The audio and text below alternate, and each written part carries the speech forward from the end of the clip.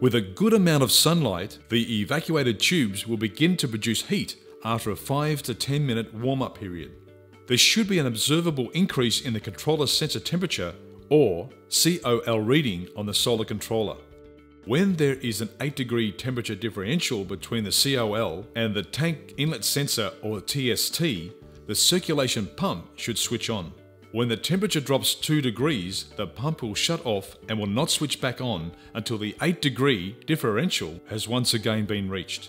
Watch the operation of the pump and controller for at least 3 on-off cycles, or 15 minutes, to make sure that the pump acts as specified, triggered by the temperature differentials. The process may take longer in colder conditions or on an overcast day. Finally, you will need to turn the booster on. To do this, you'll simply need to switch the electricity for the hot water system back on at the meter box. Ensure that the site is left neat and tidy. Take any rubbish with you when you leave.